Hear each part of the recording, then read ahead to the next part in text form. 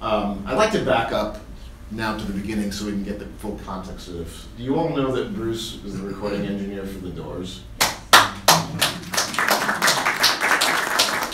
Still to this day remasters all the original albums, and they're be careful what you wish for. And they're magnificent. The work is absolutely magnificent. You went from doing that to taking a job at CBS, is that correct? Yeah. And then that in turn led to meeting Jerry. Yeah, So, I was always into the newest technology coming down the pike and thought that digital was great. It is, but it isn't. Anyway, the head of A&R, Don Ellis, who has passed, he came to me and he said, I'd like you to represent Columbia Records as our producer, as we have financed the entire recording of the score, Star Trek. Star Trek, the motion picture. The motion picture. So that's how I met Jerry, and then that became this, became E.T., became Temple of Doom, became Color Purple, and In 25 years of working with Jerry. Yeah. Do you remember the very first meeting with Jerry ever? Oh yeah. I went to his house, and I had just come back from Hawaii. I was all in white. I had a very long ponytail, which Jerry did not yet. Not yet, but he moved there. I think I'd been off the plane no more than a day. And I went over and sat with him, and we talked about Star Trek and what I was going to be bringing to it. And I mentioned digital, and he was always a huge fan of anything new. So we had a good relationship from that standpoint. And he was like my brother in some respects. We could yell at one another, and nothing was personal, because it was all art. So this would have been 1979. Yeah. So digital at that time, you still were not actually looking at, when we think of now, we looking didn't. at computer screens with waveforms on it. No. It's just the tape itself was a digital format. Yeah. And there were challenges in actually trying to get everybody's mind wrapped around that. Were there in recording that? Well, song? there was a little bit of a problem that happened in the middle of recording Star Trek. Let's say middle, about 2/3 of the way through, where the first chair of the French horn section decided that because we were recording digitally, we were going to put the musicians out of work. That it was an instrument. It wasn't an instrument, it was a recorder. So he got the Musicians Union to come down. I met with the head of the music department at 20th Century Fox, Lionel Newman, who was actually conducted most of Star Trek, motion picture. And the union said, we're going to shut the picture down unless you take this equipment out of here, which was completely crazy. And I mean, I had the power because I had the purse strings to do it, but I just acquiesced. I called New York and said, we got a problem, and the only solution is to just continue recording it in analog, and I'll get it onto digital, and we'll finish it, which is what happened.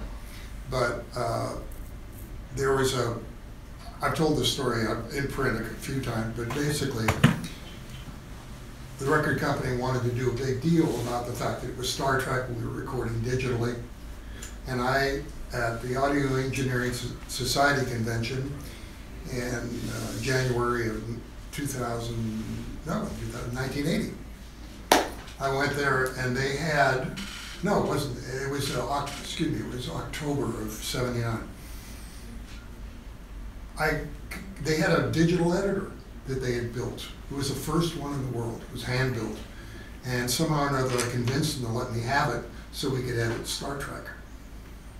And it worked great.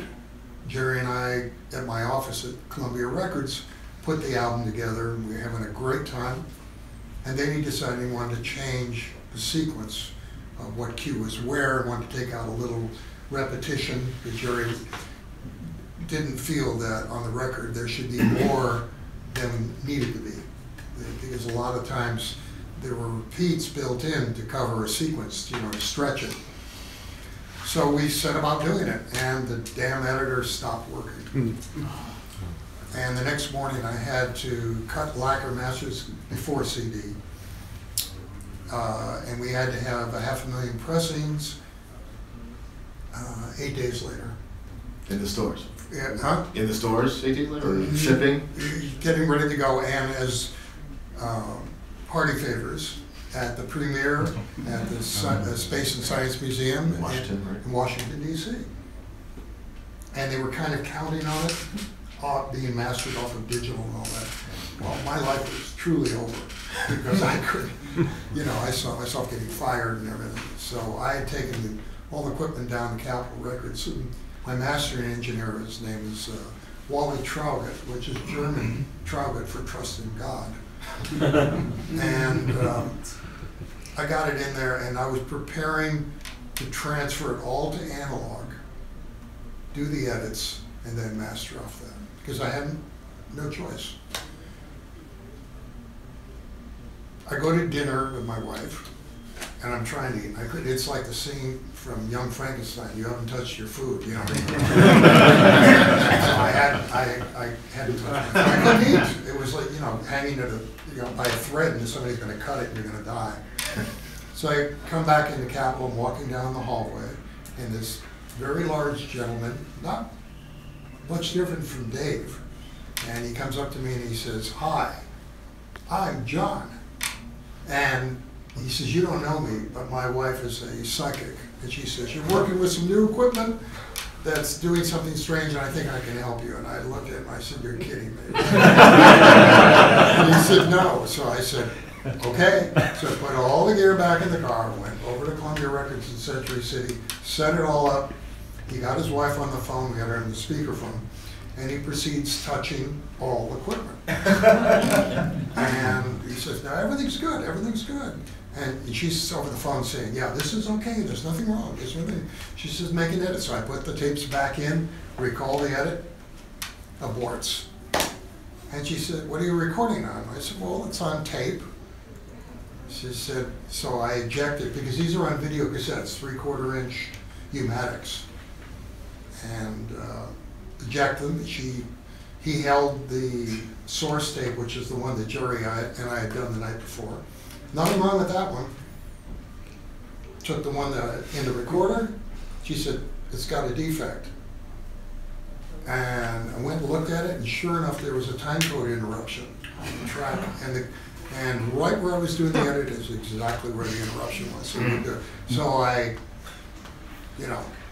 put a new roll in, quickly re-edited it, and about 2 hours later, because everything in those days was linear. It's not like how we work today in hard drives, hard disk editing systems. You have to real time. Real time, everything is in real time. So if it took an hour program, it could take you a couple hours to do it.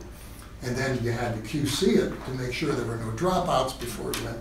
Anyway, got over to Capitol, got it done, and I'm still alive. Now, in those days, so your digital was all direct, just 2-channel stereo. Two channel. There was no multi-channel Nope. yet. So this would be a live mix. These were live mixes. Yet you also there's also multi-track, as you and I a few years ago were. Right. So the movie would be mixed analog. Yeah. But this was a digital live 2-track stereo mix. Right. And when we went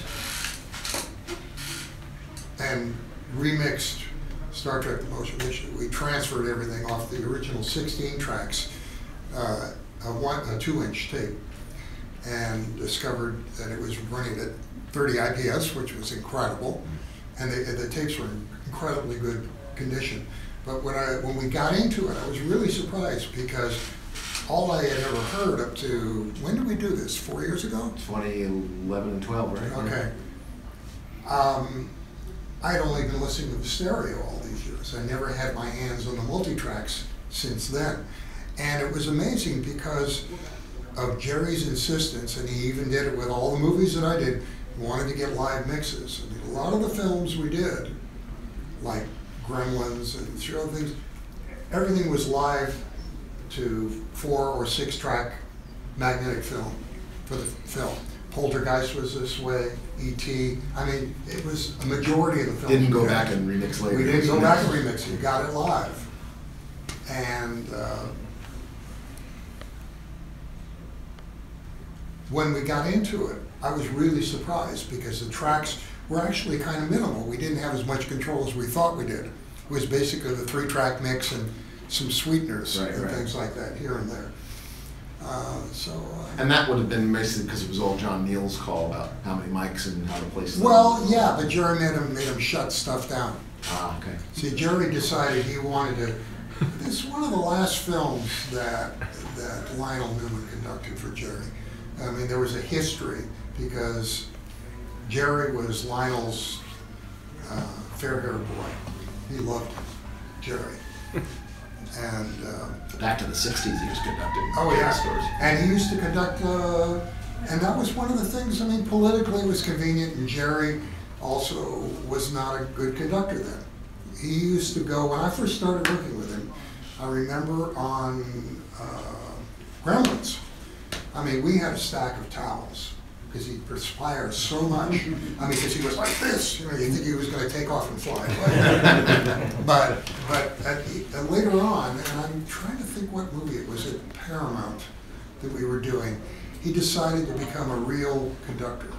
And he started taking lessons from a gentleman named Sam Crackmullins, who was the main conductor of the opera in Rome. I'm trying to think which one. La Scala? I think it was the La Scala. Anyway, so, and this man was beautiful. He always dressed in a brown suit, and he was very robust and very bushy red hair. And he had a smile. He looked like the Cheshire Cat. I mean, he was, but good teeth instead of. And he would sit there during the sessions in the middle of the orchestra with the score and make notes and watching Jerry and then correct Jerry as well. And then but Jerry realized that in order to get more out of his scores, he needed to conduct. And even John Williams like that. But John always conducted his own music, whether he was a good conductor until he became a good conductor. You know, you have to go to school and learn this stuff from somebody. Even David Newman was taking conducting lessons when I was working with him. Wow. I want to see Explorers. Huh? Would that be Explorers at Paramount? The Explorers Paramount. Oh, it could have been. I thought maybe, was it Maybe? later? Darkness? No, they weren't there then. I want to go back to just button up that story about the psychic, because you missed one point about it. Is that you actually never found out who that was? Yeah, I could never, again, find him, or his wife. And it's one of those things that happens in life that are kind of cool. And you know, I mean, I've tried since 1979 to find him. I can't find him. Wow. No one knows of him at Capitol. I mean, going way back. So working on as many soundtrack projects that I do and getting to know other engineers, there's this unique relationship between a composer and engineer, and sometimes a composer tends to stick with somebody. You know, you got John now for many, many years with Sean Murphy, Alan Silvestri with Dennis Sands, you know, James Horner liked Simon Rhodes. Before that, Sean, yeah. So, you know, Danny Wong was always with Lalo. So what is it about that relationship? Is it just a matter of trust, or just a matter of there's a shorthand, or, you know, yeah, what is it about that? I can only tell you from my standpoint, and I probably, if Dennis was here or Sean here, they'd probably answer the same way, is that there's a communication between the composer and the mixer, unsaid, where I know that Jerry would write a score, he'd walk in, and somehow or another, I knew what it was to sound like, and I hadn't heard one note of music. It was just one of those things. And then as it developed, you know, then it would start to come clearer in my head as to what my body, as to what it was supposed to be like.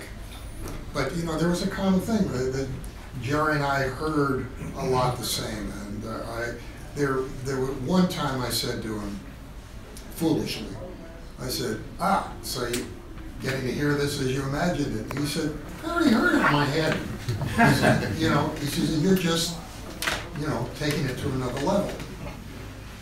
What, going from the Doors and working in the pop music, what was it about what drew you to actually go into film scoring and being around an orchestra?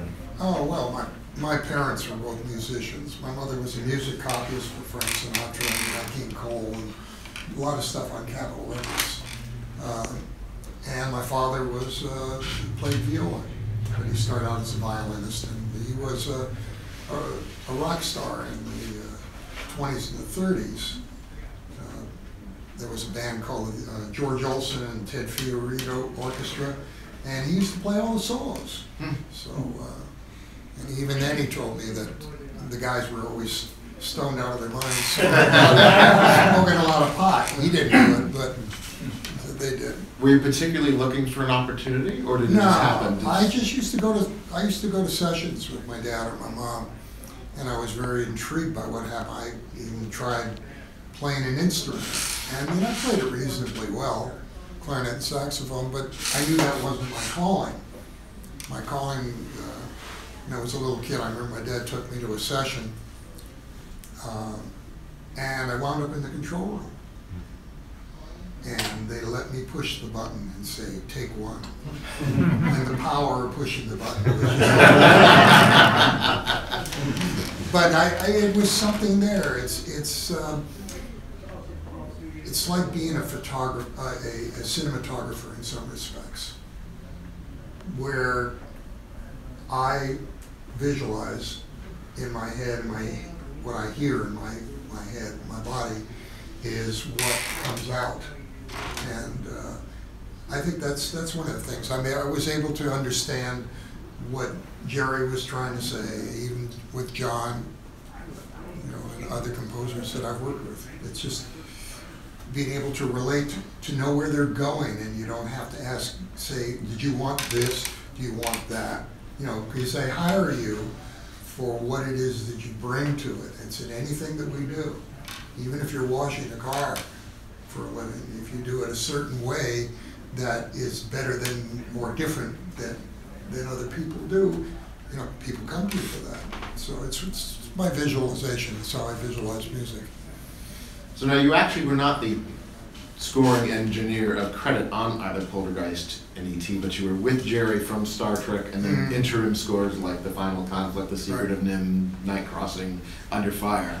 And then, but you were basically always producing the digital recordings and there were a lot of, in the early days, like in the case of Poltergeist and E.T. Anything more than that? I think after that, his Twilight Zone movie, you actually became his engineer. Right. But at that time, the unions were very, very strong, and especially at the studios. And guest mixers were not allowed, even though I was a member of the union. You know, the IN is still in. So, in the case of Poltergeist and E.T., Lyle Burbridge, lovely guy, who was the head of the sound department then. And you got to understand, this was still MGM. So it was real. I brought some photos, but I think that you got me once to show. Yeah, we also have some digital. You want to look at them? Yeah, why not? I can talk about it. How E.T. came about, I imagine you're going to ask we'll get this, because I was doing, the second film I did with Jerry was Poltergeist, and I couldn't work the console, but I could bring microphones in and set it up and stand behind Lyle and say, start with this, add a little EQ, a little reverser, bring this up, okay, you know, it's basically direct. There's Lyle, and there's Frank Marshall. And this is the MGM score and this stage. Now the Sony stage. And now you can see, but this console is right up against the glass. And the loudspeakers were behind you, and it was set up 6-track, because that's what they used to do. You know, movies like Exodus and Spartacus and, you know, anything like that.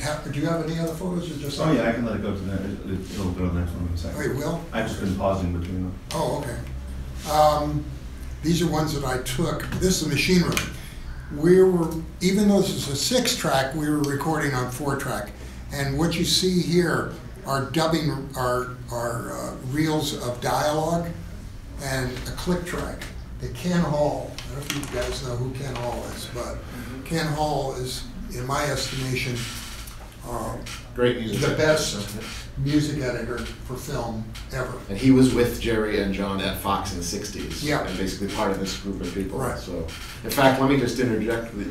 I've always imagined that it's like you and Kenny Hall and Arthur Morton, the orchestrator, were kind of like 3 points of a triangle holding up Jerry. Yeah, I think that's fair. until Sandy took over. Until Sandy took over, yeah. Alexander Courage. Courage, yeah.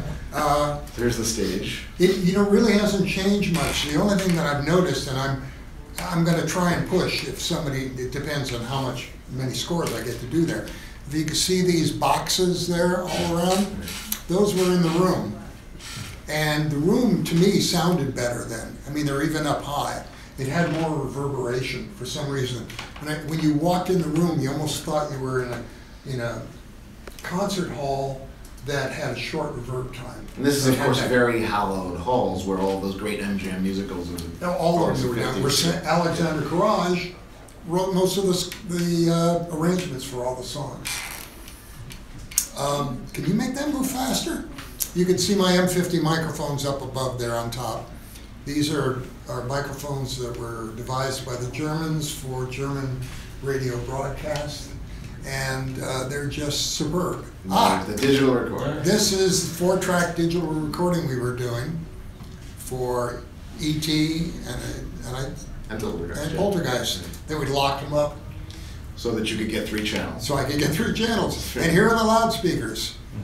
And there's a Elvis Presley film that I actually dubbed, and they rehearsed in this room. This is part of the control. This still exists. It's a gigantic space, and these were the same loudspeakers that they have in the dubbing theaters. So it was really cool. You recorded through these things, and when you went on the dubbing stage, you didn't have any surprises. Right. It was the same, and it was really cool.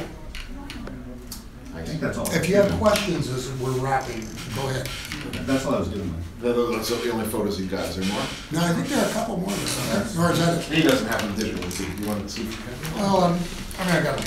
But the thing about Poltergeist is that there was an interesting thing that happened with regard to actually booking the orchestra. Yeah. Because the session musicians were booked. So what happened with that? Well, there were too many sessions going in town. Those days, the orchestras worked a lot. I mean, they were busy at Fox, they were busy at Paramount, they were busy at Warner's, and there were a few small independent places, and we could get into MGM, and we didn't have an orchestra. So Jerry said, well, let's hire the Los Angeles Philharmonic, which we did. And that was spectacular because that was a unit that played with one another daily.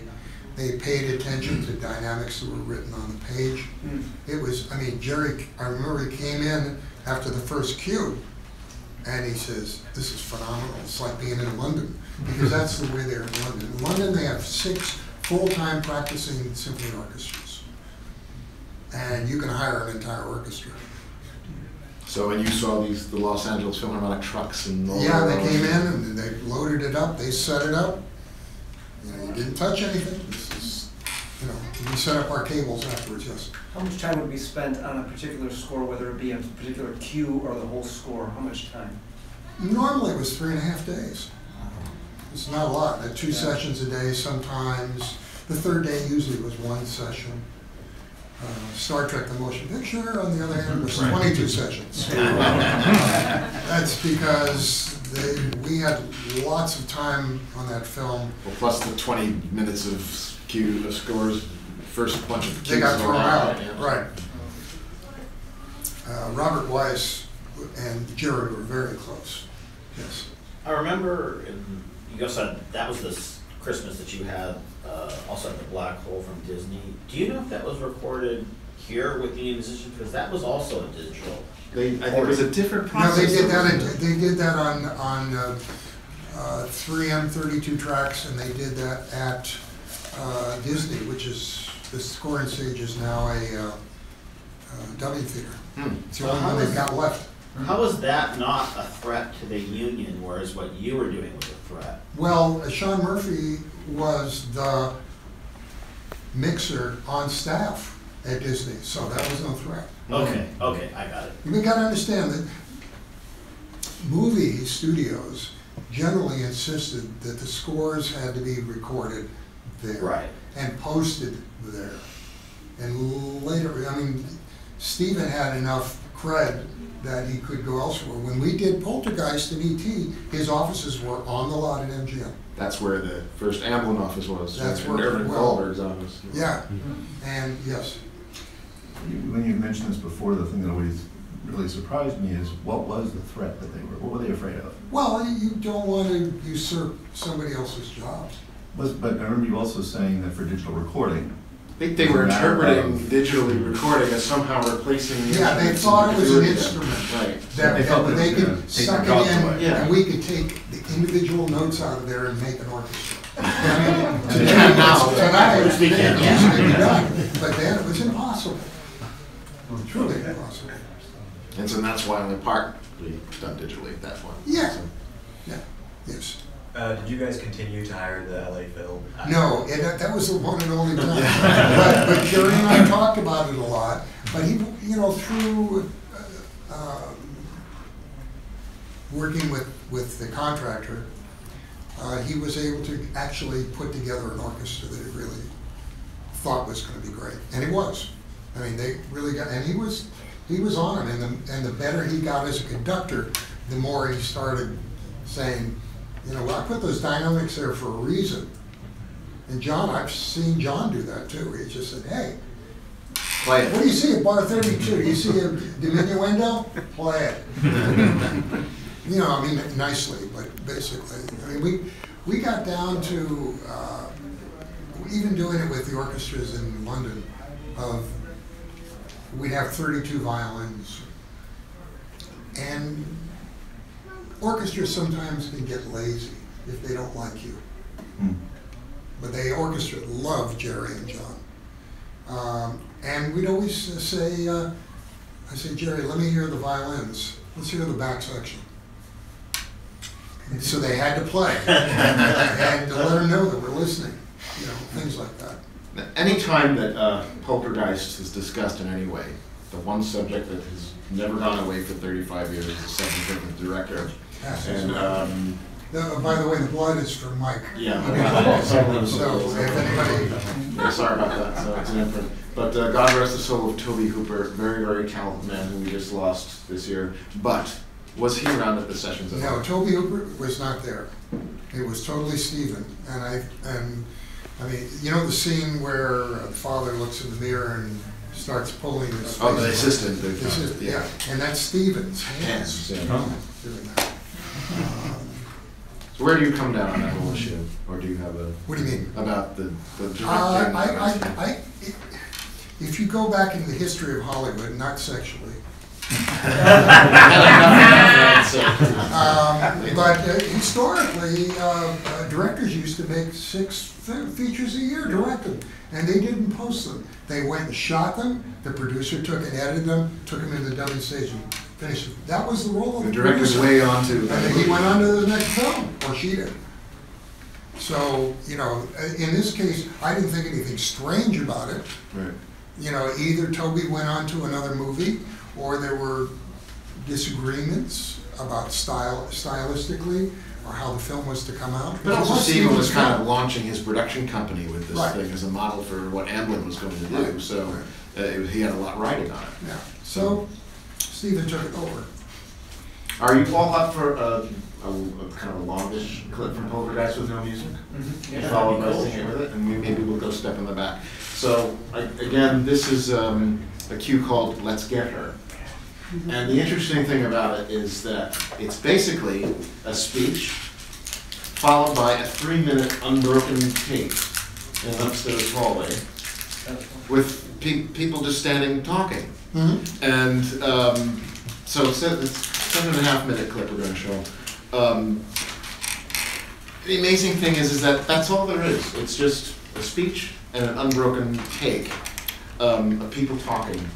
And so you've never seen this before, and it's an opportunity to really see. It's like what you've really got before the composer comes in. So let's take the lights. Pretty amazing. But the thing is that the filmmaking is so strong, the acting is so strong, all the components are so strong in it. Mm-hmm. So how do you feel like when you see this without music? Well, I think it's real powerful. I more than once have seen films with Jerry or alone before we went in to record them, before Jerry had written the music. And if you can watch a film without the music, it takes on a whole different thing. I remember when Rambo, El Rambo Dos. I went into Andy Vanya, who was the producer and owner of Caracal Pictures, asked me to come by and see it before we scored it. Went to London to do it. And I sat through the film. You know, it's a fair amount of comic book in the film, but it was at a time coming out of the wars and whatnot that it really rang true without the music. And I came out with a screening, and he said, "So what did you think?" I said, "I got angry," and he said, "Good." And then, you know, Jerry fed on that, not what I said, but that was his reaction as well. But it's really interesting for a composer, especially. Jerry never liked to see a film that was temp, or did he? And he did with yours? Yeah, that's. Oh, because trust my show, I guess. Yeah. Well, there was a story about Joe Dante sticking Bernard Herrmann into everything, right? Well, he do that, yes. And he's like, oh Christ, Joe Herrmann. And what was it? What was the Italian composer that we did in The Burbs. in the Burbs? Morricone? Yeah. Marconi. There's a sequence in there that Joe just wanted Marconi. So bad. So we're going to look at this again with just Jerry. No dialogue sound effects now, but you have a choice. We can either do it with subtitles to help, or just clean since you just heard it. Anybody feel like you need for subtitles? I think so. No subtitles? Okay. I think subs help, but I would. Who wants subtitles? I do.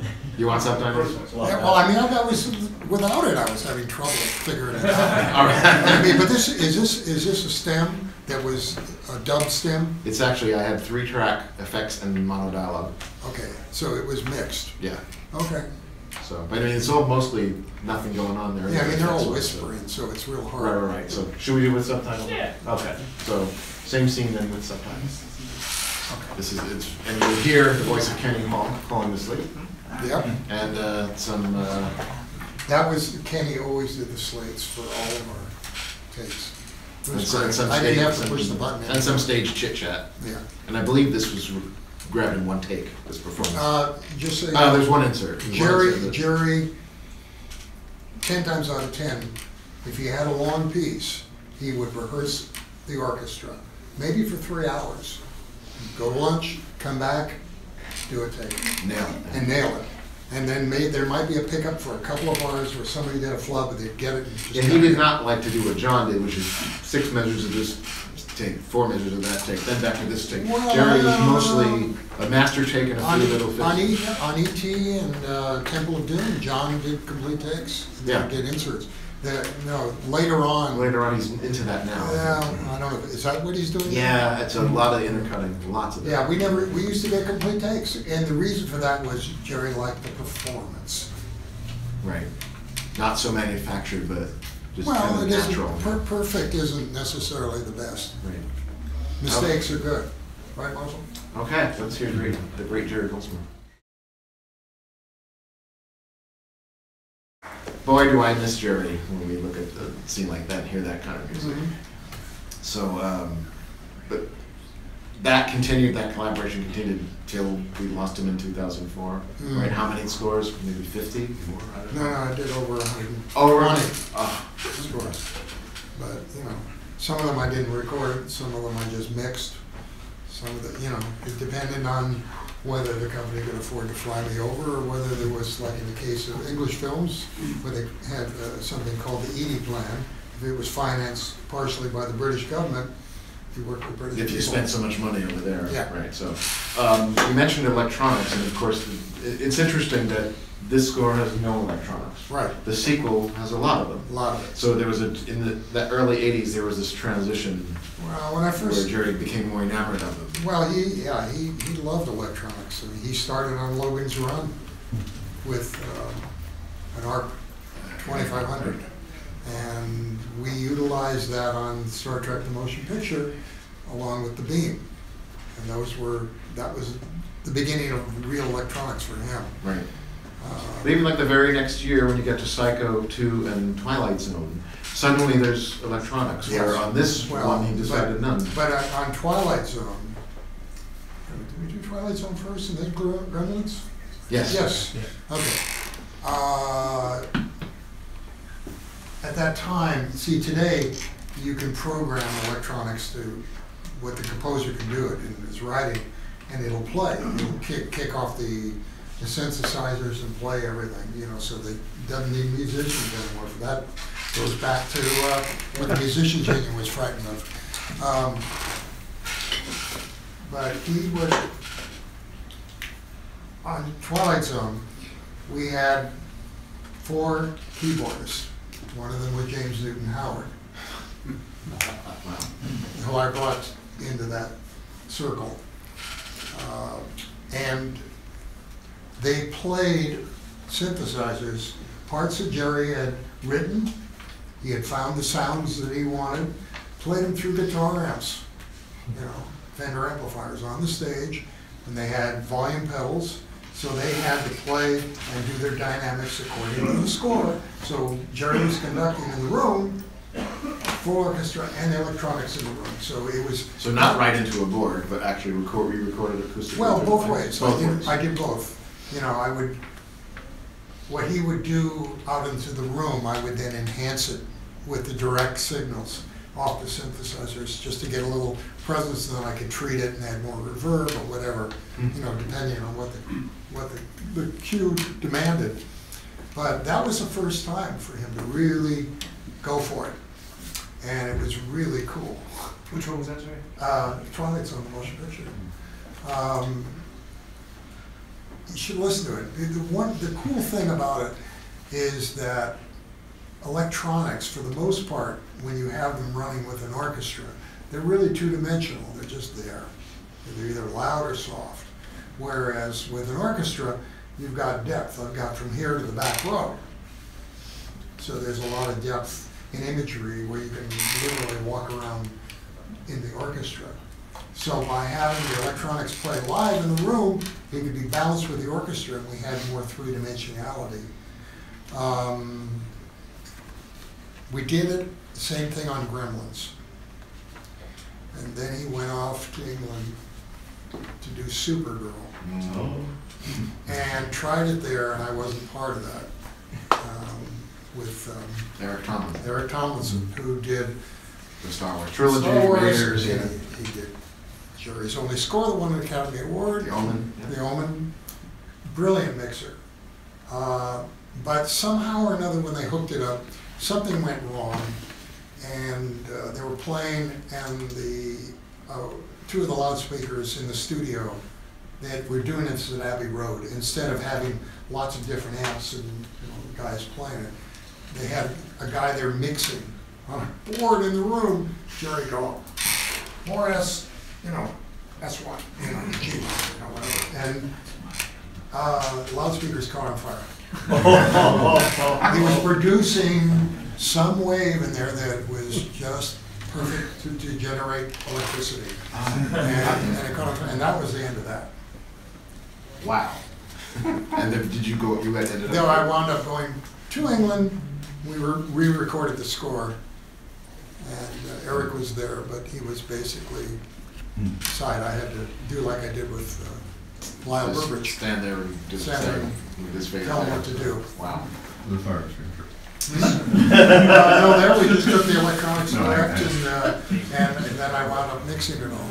So Poltergeist being an MGM film Yeah. for the Nascent Amblin Productions located at MGM, with a score done at MGM made sense. Now, John Williams had his period with John Neal on the Star Wars albums, and then the recording of, Well, he did Jaws. No, he didn't. he did the album of He Jaws. did So, Jaws. but was 1941, for example, was 1941 John at Neal. Fox. No, at Warner's. It was at Warner's. 41? Yeah, it was. Oh, I The thought- trailer was at Fox, the score was at Oh, Warner's. okay, well, I went to So, it's the scoring trailer. date at Fox The trailer score, yeah. for the trailer score. Right. So So, I got chased out. but John was doing it in his London period of the original Star Wars trilogy and Raiders. Mhm. Then came back for his next picture with Steven was going to be E.T. Right, So, but Poltergeist played a direct role in how that was Yeah. going to be handled, correct? yeah. He came and Stephen said- told him, well, I guess Stephen had felt that he had gotten everything out of Fox that he wanted to get out of it. And he wanted to go to a fresh place where there was no history, negative or whatever. And he was really enjoying Poltergeist at MGM with what we were doing with the group. And he said, John, I really would like to do it here at MGM. My offices are here, just makes sense. So John came down, and he and Jerry, they're within 2 days of one another, birth-wise, I believe, their birthdays. The dates, yeah. Yeah, and they were very close. They used to play four-hand piano together on New Year's Eve, and all that kind of stuff. They had the same, I think, composition teacher. Yeah, everybody, and they were competitors, but they were good friends, like tennis players. So one day John showed up, and I had never met John. I knew him in his jazz days when he was Johnny Williams. Knew of him, and all the stuff they did for Capitol Records. And he showed up, and he sat there, and he listened, and he watched, and then he huddled with Stephen, and the next thing I knew, I got a call. We want to do this movie, and John's going to do it. Didn't tell me what it was. I found out when I got there and got a badge. And even then, didn't even know what the film was about. Wow. Stephen was super secretive, as he is, generally. Yeah, to this day. On films. On this one, I guess that he did the first reading with the cast. They couldn't take scripts out. Right. They had to be right then, and they walked out there. They couldn't talk about it. Nothing. And it held true even to going to MGM to record this thing. And I was told it was very secret. He had guards. No guests coming on. No guests. Nobody. No nothing. The only guest that showed up was George Lucas. Mhm. Wow.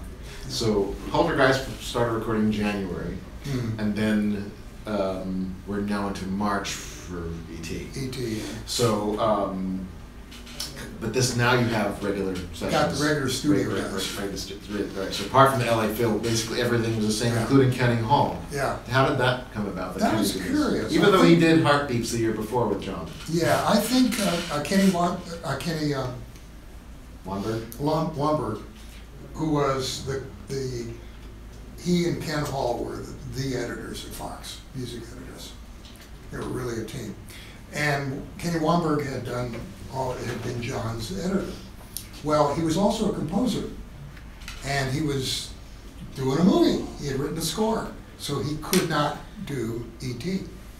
So, I guess Jerry and Kenny, and then Right. Kenny Weinberg talked to John, and said he should work with Ken Hall. Right. Well, I mean, and he had done his last film, as I said, Heartbeats Yeah, the year but before. even so, he knew them. John, They were all part of that Fox group with Lionel put together in the 60s. they're all very loyal to one Yeah, another. including Arthur Morton was there, Mhm. Herbie Spencer, who was John's Right. orchestrator. What do you remember about him? I always heard wonderful things about him. Not too much, except on E.T. Mm. That was the only time that no, wait a minute.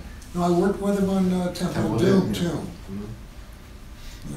So, okay, so March of '82 come the E.T. scoring Mhm. sessions, highly secretive. Highly secretive. And is this your first look at the picture at all? Absolutely. I mean, he didn't even want to do playbacks against picture.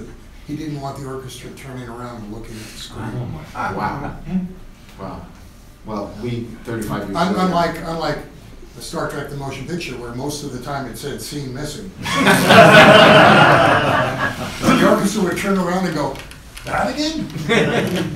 You know. Well, we just got past Halloween, so why don't we run the Halloween sequence from E.T. with no music? Oh, goodness. And see what that looks like, just laid bare before John Williams comes in.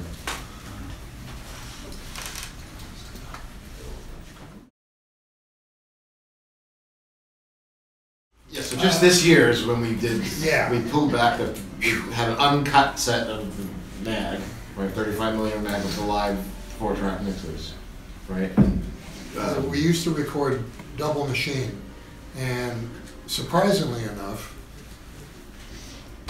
the B-reels were never cut. Then when we went to Universal together, and they brought them out, and I looked in the, I nearly passed out, I couldn't believe it.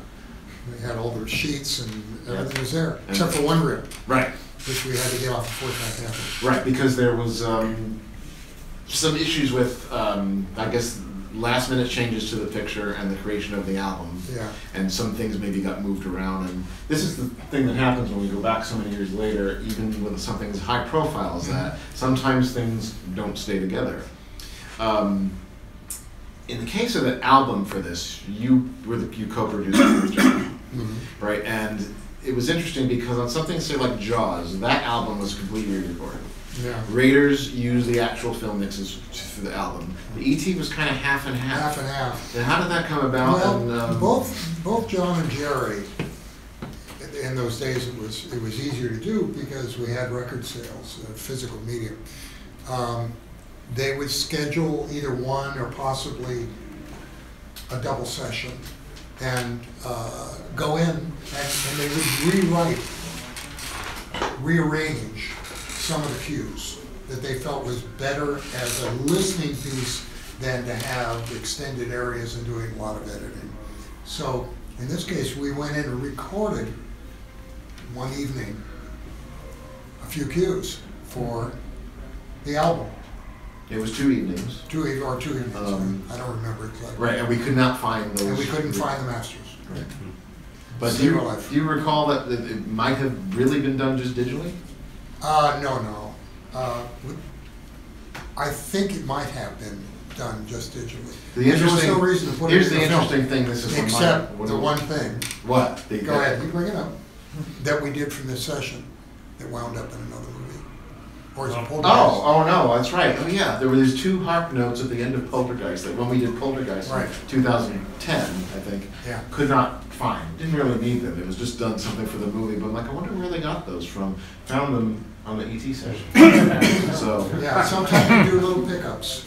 But no, I was going to say there was one cue in the film of E.T. that had to be done at the album sessions because it was replaced, so it probably was dubbed over from the digital to the... No, we probably recorded MAG for that. Okay, really? With just that? Yeah. Huh. Yeah, they wouldn't have run MAG on the rest. But I think what happened was, what made my heart sank, is that when I got the session reports from the union, the film sessions said Universal Studios on it. Yeah. The album sessions said MCA Records. Yes. And MCA Records, now part of Universal Music Group. Universal Music Group is not at all in any way, shape, or form connected with Universal. 2 different publishing companies. Right, and 2 different companies. I mean, they divested their music group in 2004. A lot of times when somebody can't find something, they point to the fire on the lot, which was 2008, right? And it's possible that they ended up there, but we looked high and low, but ended up finding an album master. And the fact that they found what they found was extraordinary. Yeah, I mean, I found an album master in the UK to get those things for this Grammy-winning album. Yeah. And it also went gold, right? It did go gold. Yeah. So, my gold album was stolen. I had to get another one. Wow. Somebody broke into my studio in Hollywood. Wow. One of the stories that comes up about E.T. ends up being something that happened on the first day. On the first day of recording was the bike chase and the goodbye scene. And we always hear both John and Stephen tell the story about how the picture was turned off and it was recorded wild. What's your recollection of that? Well, I remember that because it wasn't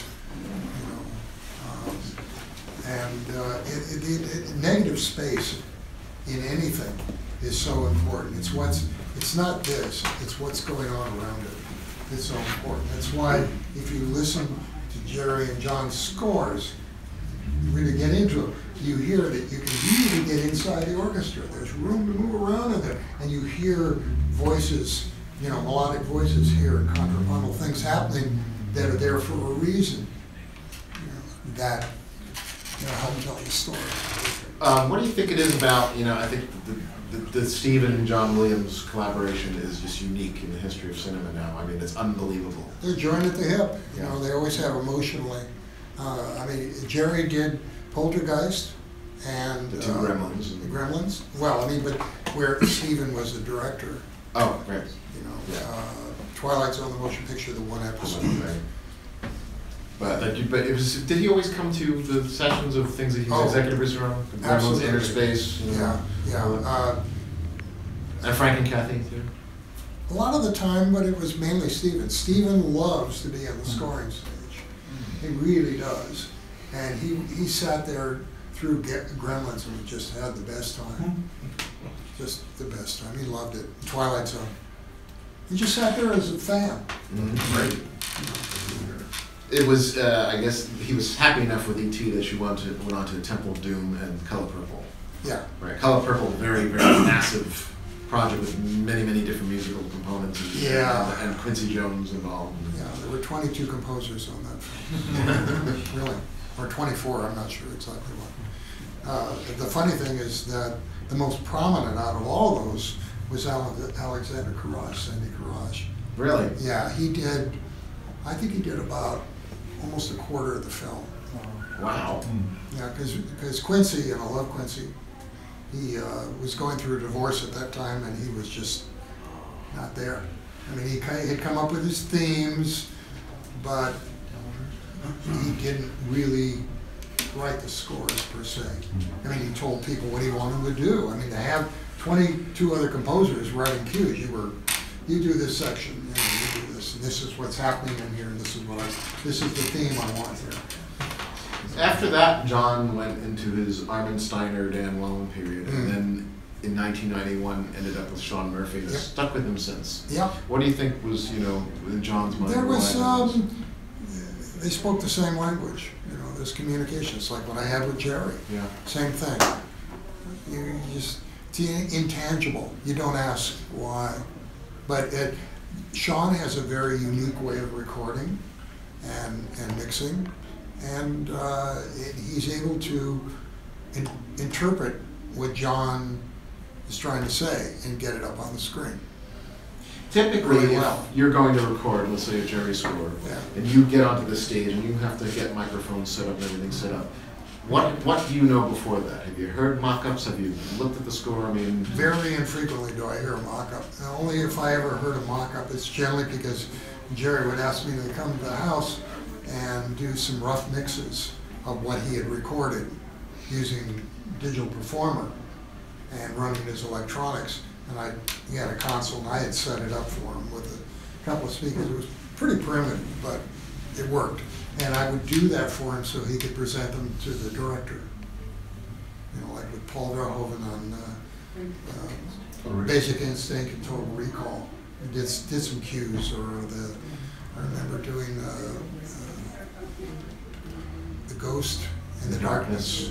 That was really cool score.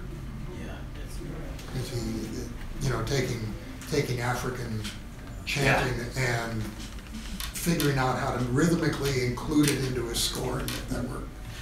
do you have any favorites? What were your favorite Jerry scores? They're all my favorite. All of them. I know that sometimes you hear what you've done and wish you could maybe fix it a little bit. Sometimes you're very happy with it. Yeah, the thing is, the funny thing is, like I say, even about my Doors stuff, I really don't want to go back and remix it. What for? I mean, I'm not the same person I was then. I'm not eating the same food. I was a lot younger. My desires and what I was looking for in life were different. So it's. Because I remember it's hard to go back when we did Twilight Zone and you wanted to remix the song that Jennifer Warren sang. Yeah. And you did a mix. You asked me what I thought, and I said, well, it's different. Yeah, it was different. We ended up getting the new one, the original. Right, and you said, you know what, that's where we were at the time, let's stick with it. Yeah, let's just stick with it. The one thing that we did remix on that was the overlay of Scatman. Scatman. And also Rod. We moved Rod's voice. Right. Yeah. We moved it. Then I couldn't do it because of time and whatnot. We didn't have the tools then. But Scatman Crothers, we overdubbed the orchestra as Scatman, and it was never dead on. And it really never felt comfortable to me. So Mike acquiesced, and I think we moved Rod also. We did Rod. The music came over him, and he said, no, we got to move that up. Yeah, move things around to get it really right. We fixed it. Those are things that are okay, to do. There's certain things, but like on E.T. and on Poltergeist, those mixes are locked. You don't want to screw with them. Yeah. So a lot of people, asked when ET was coming out, was it remixed? It's really nothing to remix. No. You have 3 channels to work with, and it's a, Well, it was 4. Because we 4, had but surround. I don't know if did you use I surround? use the surround. Yeah. But it's a matter of replicating what was there and keeping the original intent and not trying to put today's sensibilities on top of it. The idea is most people listen to MP3s these days and streaming, and it sounds like crap. And our goal here was to make it as good as we could do and represent the original analog, if possible. I have to ask you about that because a few things have happened. First of all, we have had this MP3, that everybody listens to, but we've also seen vinyl come back. Yep. And you are also a big proponent of the high resolution, and getting high resolution to the average listener, Yeah. and that's very, very challenging. Yeah, well, one interesting thing that's happening now, there's a process called MQA, which is Master Quality Audio, that's come on the scene. And it's very interesting because you can take a 192.24 file, and they do what they call origami, where they're literally 5 pieces where they're folding D into C and C into B, and then it all goes in to A into the noise floor. So it makes it a really small file. It's not data compression. I don't know how they do it. And then if you have the proper, and that means you can stream it like Tidal is doing. If you have a decoder, it opens it up to the full glory in your house. So I have been pushing to do that on a CD because we're losing the physical market. You can't put it on vinyl, but you can put it on the CD, which means that it wouldn't be 192.24, it would be 176.4 because everything has to be in levels of 44.1, which is The Red Book CD, yeah. 16. So I have, and I did it with ET, where I encoded it, put it on a CD, and you could burn a CD and play in any CD player. If you've got the decoder and you plug it in the digital output, it opens up to 192. the full enchilada. 178. Very exciting, because for the people that buy soundtracks, the future is golden. Although I must say, a lot of soundtracks were only ever done at 44.1. Yeah, and that would have been the problem had we found the digital master on the ETL. Yeah, we would have been locked. We're limited to that, right? But So- in this case, we had the 35mm mags. Plus a 1/4 inch from England of the album master. And we convinced the sound people at Universal to do the transfer at 192.24. Right. I'm sorry we didn't do it at 384, 32-bit, that's the next one, because we can put that onto the CD as well. Wow. And that's getting about as close to the original analog master as possible. So it's kind of exciting. The major record companies are on board. They're trying to figure out how this is going to get paid for, what they're going to charge people. I'm very involved in trying to convince the people that developed MQA to at least give us a minimum of a year to try it out. Do these discs, put them out there and see how the market is. Because if it works, we'll have physical media for a while now. They'll extend the life maybe 5 to 10 years, which is a big deal. Yeah. Because composers and artists are not making any money anymore, because there's no physical. It's all either all in concerts or concerts. Touring. You've recently gotten also involved in the Disney Legacy Collection. You did Yeah. a number of scores for Disney. Yeah. You want to tell us what I some of did, those were? and well, what I you did, started working with Alan Menken on Beauty and the Beast. I didn't record that. John Richards did the score, and, oh God, it just went blank. Oh, for the songs? Huh? For the songs? You mean you do the songs? Songs, Howard yeah. Ashman. Who? Howard Ashman. No, he he wrote wrote it. it. He wrote it. He wrote it. I'll figure this Oh, out. you're saying- Anyway, Okay. he's just, he has a scoring mixer, but he was living in New York, and they recorded the songs in New York. I mixed it, remixed the whole thing for the album. Then I wound up doing it in 32 languages for all the foreigners. Then I started doing a lot with Alan. And we did Beauty and the Beast musical, and I wound up producing that for the New York cast recording, and then in London, and Germany, and Japan, and then Australia, going around the world and doing it. So I've got Beauty and the Beast. One of the things we're doing now, I just did, Neil Bulk right here helped me, is Disney has a legacy collection. And so far I've done Little Mermaid, and now Beauty, and Pocahontas. We got Aladdin to do next. And go in and take the entire score, remix it. In most cases, I just went with my mixes or the original mixes of the songs. Don't go near them, because they are locked. You know, it's a period of time, history, but you all haven't heard the whole score beyond it in a movie, so it's open season, you know, I could go with it. So Neil helped, and which Mike does, is go in and take all the cues and throw it up against the movie and make sure that it all sticks. We've got the right piece of music at the right place, the right edits, Overlays. inserts, and overlays, all that in there. So these legacy discs, Disney is really going to town to do it right. And it's really my hat off to them. I did one of these events with them. They have a thing called Friends of Rodin. And remember the thinker? That's the Rodin. And it's where they have lunch. People bring their food. It's a big room, conference room. They have a big sound system in there and whatnot. And they get people from different trades in making of music and movies and whatnot to come in and talk. And I did one on Beauty, what we were doing, talking about it. And they're just, the next one up I know is Aladdin. And I can't wait to get into that one, because that one, unlike, it's a funny thing, because Beauty was all done digitally on Mitsubishi 32 tracks.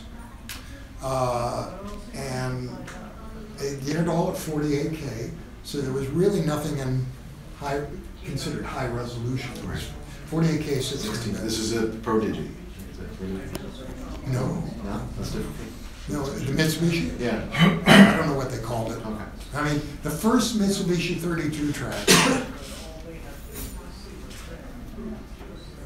happened, we used as a backup on Twilight Zone, the motion picture. Right, and we found that. Right? We found you that. wanted to ultimately use the mag.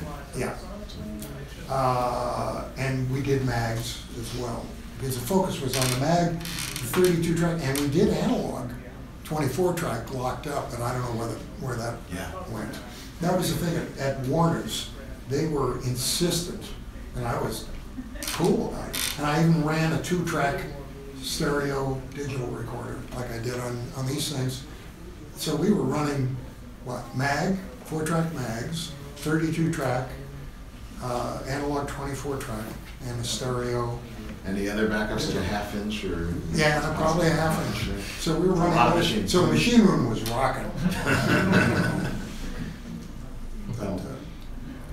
But the interesting thing is on these, and I think maybe the pictures went around, you can see the pictures of the machine room. I think they probably already, somebody sold them on You can see the mag machines, and there's 2 machines there that are playing what Ken Hall had built. One was a dialogue track, and very rough, and another was a click track. In those days, we didn't have digital clicks like we do now, where it could be programmed, and Jerry used to do a lot of his own programming. And you ever got the photos again if you want to see? Yeah, there it is. So all the clicks were done optically.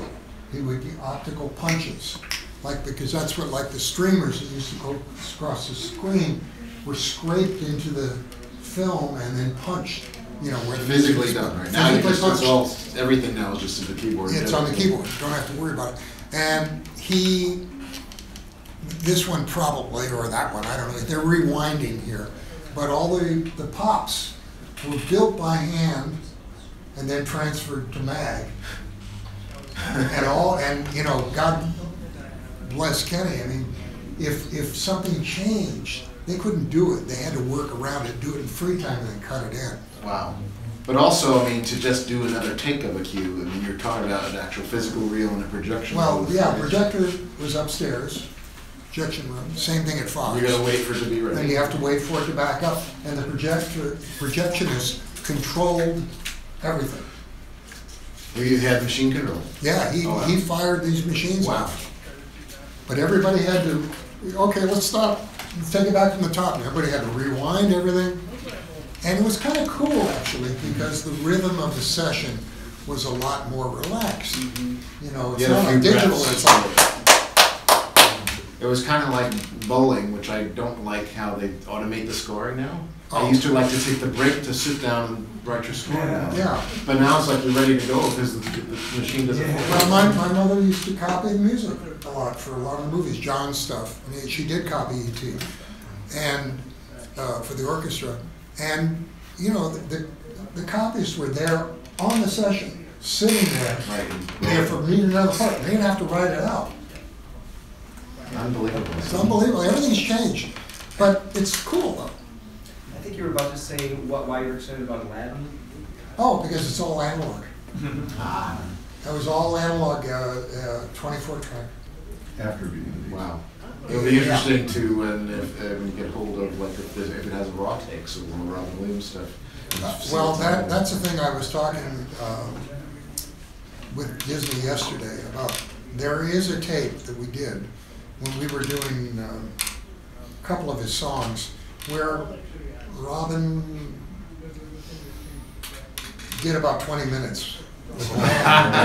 Just freedom, and it's fabulous. It's not X-rated, but it's just stream of consciousness, grooving. Coming out. And I thought I had a copy of it. I wish I did, but they're going to look for it at the studio. Cool. We're going to wrap up with a clip from ET before we do that. Oh, we were here for E.T. Do we have any questions, Bruce? Yeah. Yes.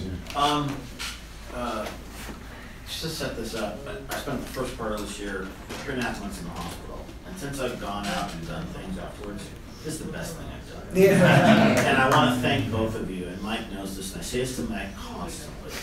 The work you guys do, you bring a lot of joy to people who buy what you do. You brought joy to people. My childhood was changed by you and what you did. I'm also a huge Doors fan. I have no Doors questions. I'm not asking you to sign. He's dead. Yeah, I know, yeah. I can assure you that. But what you do, particularly what you're talking about with the future of physical media, is just great news. And the other thing I wanted to say is the passion that you put into stuff is really rippling out amongst these younger film score fans who are discovering these composers, because really today we don't have the same experience, and you both know why. But my real question is, just off the top of your head, and if you don't know, you can just say no. Is there a composer today, a modern day composer, working that you really like? And if you have one, can you just say why? You know, I like a lot of the stuff that James Newton Howard is doing. He's allowed now, because he's enough success, that he can start, that he can do James. Right. He is limited. And you've done some for him. Oh, yeah. Yeah, I love it. And, but I also like, I just watched Logan. Remember the Motion Picture Academy, I get all these screeners by the pound. And I just watched Logan in my studio in surround. And I thought that Marco did a great job on that one. Beltrame, yeah. And I like what Aaron Zigman does. Aaron's really good. Mm-hmm. There are a lot of, it depends on the movie. It depends on whether the composer is allowed to be. Wow. Next. Wait, you didn't answer. Oh. Oh, me? Yeah, you. I said both of you. Oh, okay. I have to agree about Marco, actually. You know, he surprises me. And I haven't seen that, so but I'm looking forward to it. And I'm a big James Newton Howard fan. Real quick, I have to give a shout out to Neil Bulk Yep. and Dave, also, who do projects that I love and appreciate. And you guys were in my thoughts when I was in hospital too. Well, you guys, you know, being able to dig down and find out what's under the rocks, we all forgot about. I mean, you do enough in your life you don't remember. And actually coming back to these movies later on, it's like re-experiencing them again, but in a different way. You know, they does bring emotionally some things. I mean, like the very end of this film, That's what we'll E.T., when, you know, E.T.'s going bye-bye, the dog's barking and E.T.'s talking, you know. I mean, I had lost my father right at that point. And when I did the first home video version for Universal Home Video, I mean, I broke down. You know, it really hammered. 6 years had gone by, and then you're now there faced with it again, probably not expecting it. That's happened to me. So it's amazing what, you know, and Ken Hall tells a story, unfortunately passed away last year.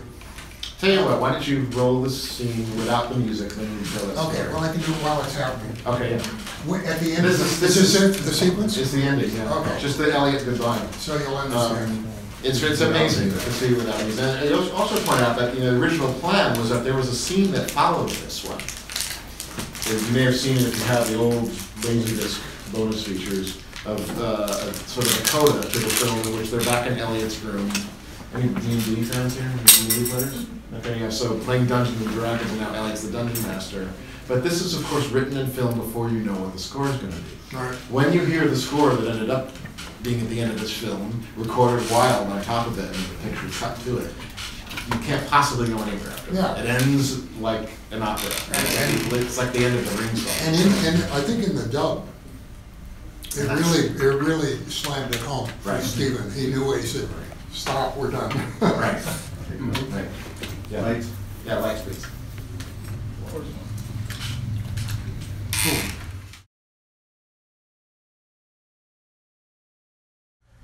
Explorers, I know there was a lot of reverb on that one. Were you involved in Explorers? There was, all I can say, it just depends on the score and the film. Did Jerry seem to get more interested in reverb, the washier sound? No, we were more into air. You know, that it sounded open, and that you could hear all the voices and all the interplay. Because the Insurrection is like doesn't sound at all like Star Trek: The Motion Picture. Yeah, I know. It was different. Like my favorite, First Contact is one of my absolute favorites of his. You know, scores. You had your hand up earlier. Yeah. I was just curious, who decides and how do they decide what tracks from the score to make on the album? Oh, that generally it's the composer. And what would Jerry say if he were here to He would with us say, all these expansions? he'd say, well, you know, I don't agree with it, but no, true, because he only wanted what he thought was best as a composition. I mean, I remember we were doing Total Recall, and you know the whole sequence where Arnold goes through the big X-ray where they have it, and then he breaks through, and it's a big fight, and he winds up on the subway. We cut that, we recorded that cue, and Jerry listened to the playback and he said, I've written a movement. I couldn't get him to write a symphony. Yes. I don't know, supervising sound editor, and I can concur with you about the Robin Williams thing, because I actually got access to those tracks, and I used them on a film, My Favorite Martian. We were doing a temp, we were trying to put a voice. You have that tape? Not anymore. I might be able to find a backup for it, because it was a number of years before. Now I save everything, back then we didn't. Yeah, I did too. But that was one that I might be able to get, because I do work with Disney Animation. Yeah, well, I've got Tommy Millstone, who's the guy over there. He digs down, he finds things. Yeah, so I might be able to find it for you. Okay. The other question I have a 16-year-old boy who wants to get into composition for film and media and stuff. And what would be the best, for the education right now? He plays like guitar, bass, and drums, and he's like. God, that's so hard. All I can tell you is he ought to listen to as much music as possible. I mean, Jerry Goldsmith's biggest influence was Brahms. And then, he got into some 12-tone and Stravinsky. But Didn't he want Stravinsky's arrangement of the national anthem? we did use it. It's on. No, that's not what it is, no. That Stravinsky's version is what's on the front of this. No, it's not. It isn't. Sorry. And I- Yeah, so they ended up with the sort of the Air Force arrangement. Oh, okay. But I know we recorded Stravinsky's version. I Really? could have sworn He we- really wanted that? Yeah, Jerry wanted that one. Check that out, it's on YouTube. It's really a trip to Stravinsky. Yes, Marshall. Yeah, you mentioned that last cue of E.T. was recorded while they turned off the picture. Oh, no, no, no. Oh, no? That was on the picture? That was with It pictures. was really cut that slowly? Oh, Because yeah. without the music, it's, you'd never hold on. No, I think he's asking, yeah, that cue was actually done. That was one of the ones that said, I'll turn off the picture. Yeah. Oh, It's okay. recut to the music. Yeah, And yeah. then In fact, recut He did the recut picture? it to it. on our new release, there's an alternate version of it, and you can hear the tempos are kind of like they speed up, they slow down. Because he's Generally, trying, he slowed down and made it yeah, because he's bigger and trying more to keep, majestic, he's so trying he to- added frames. Right, in the early takes, he's Yeah. trying to keep up with what how the picture's cut, which requires the tempo to change, and it's kind of uncomfortable. You sort of feel like you're just not, so turning the picture off, he can just naturally feel how the music wants to be. Well, I mean, you know, as a film editor, Marshall's a great film editor, and done a bunch of films with Joe Dante. And you know as well as I did, they get in there and all, as I said, oh my God, that's what's going on. I like what the music is saying better. I'll go back, and I'm sure you had to go back and recut. on I a don't couple remember occasions. ever doing that, actually. Really? No, maybe. Maybe. We did it once. I mean, not a lot. It doesn't happen that often, Not but, that often. but it does happen. But that's why without the music, it seems so slow, because they Yeah. obviously went back and Yeah. added to shots. Well, it's So you also still like get in it Poltergeist, in together. that opening sequence. It feels so slow Yeah. until the music got in. Yeah, sure does, yeah. I mean, it just changes your perception of everything. You know, and also it creates a memory. You know, that's why when you listen to this music, I'm sure you suddenly Well, feel like you could When I was a little kid and I went to see, you're not gonna believe this, but they used to perform The Sorcerer's Apprentice from Fantasia with a live orchestra, a lot. Yeah. And I, a little kid, I remember my mother taking me. And then when I saw Fantasia, The Rite of Spring blew me away, and I remembered dinosaurs, you know, so. It's, you know, you remember a certain piece of music and it's evocative and brings scenes to your head. It's It something did. Yeah, I don't think I remembered this since we visited Jerry before Star Trek the Motion Picture, while we were doing it. I wonder if you remember this too. This goes back to the question about what music was selected. We spoke to him about isolated music for the release of Director's Edition. And I just remembered that he also, at that point, he talked about releases of music. And he said, whatever happened to leaving wanting for more? About people leaving wanting more. And he was understanding that people were getting complete scores, but I remember that was, do you remember him saying that too? Yeah, I know, I remember him never talking thought about it, it he was was referring right. to certain scores he did as bottle caps. He said it was for the bottle cap collectors. He's like, we don't really need Mr. Baseball, you know, but everybody wanted Yeah, it well, anyway. So, There were a lot of scores that he didn't want to come out. so, I mean, or he would complain that they didn't play well enough, and that's Yeah. why, you know. We had a couple of movies where the orchestra just was not in sync, and he did not want soundtrack stuff. Yeah. Plus, there was, of course, limitations at the time. If you're doing a single LP, you had maybe at most 50 minutes to work with, right? At the most. So if you had a 100-minute score, you can't do it. So you Yeah, have to I mean, Star Trek, the motion picture, we only came out with one disc. 37 minutes, right?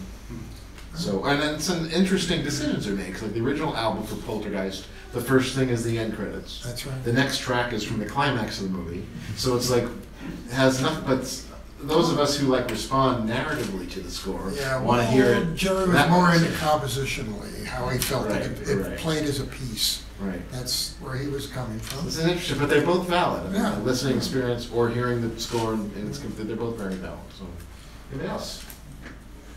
So, okay, Wow. wow, this was really a great time. Hope you all had a good time.